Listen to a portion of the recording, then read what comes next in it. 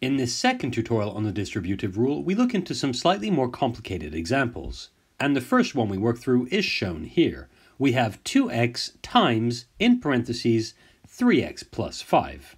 To open up this pair of parentheses, all we need to do is to distribute this factor, 2x, to each of the terms inside this pair of parentheses.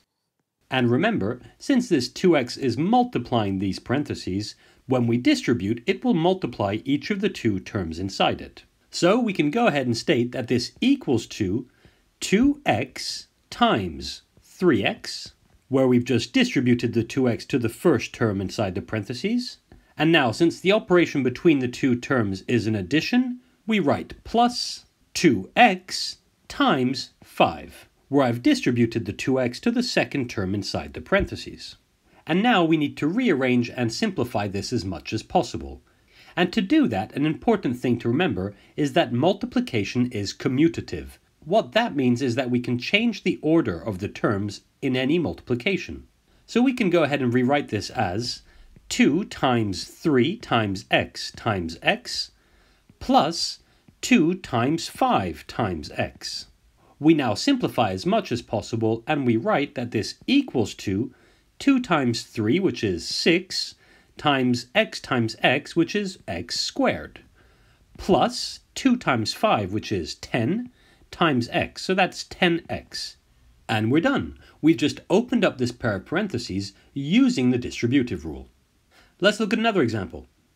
Say we have to open up the parentheses that we see here. Well, once again, we do this by distributing the factor, which in this case is 3x squared, to each of the terms inside this pair of parentheses.